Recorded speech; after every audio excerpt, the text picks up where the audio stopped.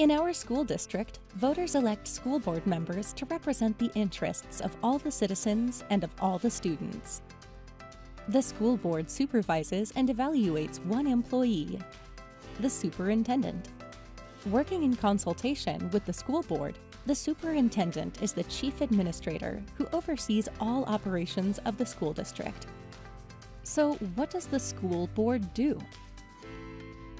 Like in many school districts around the nation, our school board has adopted policy governance as its model of operation. This means the school board approves policies that provide general principles for guiding the management of the school district.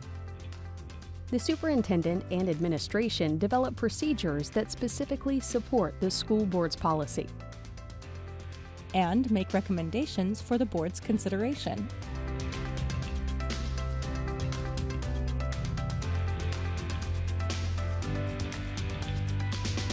Policy governance school boards will exchange ideas and debate issues.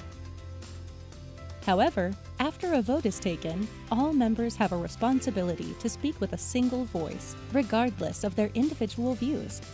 This unified position gives sound and clear direction to those in management and to staff who will implement the decision. Parents and staff will often pressure the board to engage in management to affect the things they are passionate about. But policy governance school boards define what they are providing, to whom, why, and at what cost, but not how.